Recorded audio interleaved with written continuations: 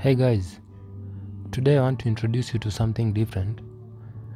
I want to introduce you on how to charge back your money, especially when someone has sent money as goods and services.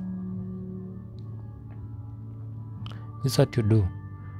You come to the transaction that you did. For instance, this transaction was done to Judith Oyugi. You click the name, not the money. You click the name here, besides August 19th. It will take you to the next page. The next page, you'll see the information written here. Scroll down, then you'll see a place written report an issue. Click report an issue.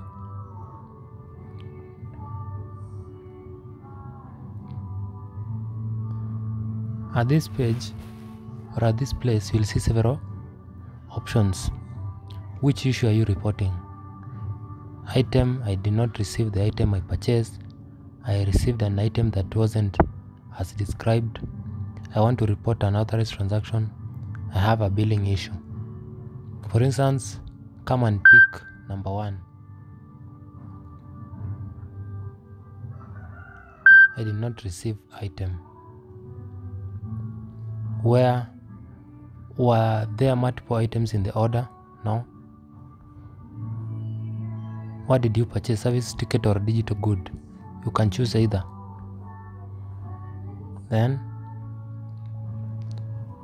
you can write anything here, or you can just come and submit. Just write anything here, like need refund.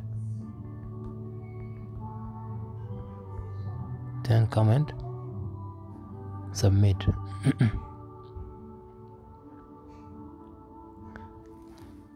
Just as simple as that, and you're done.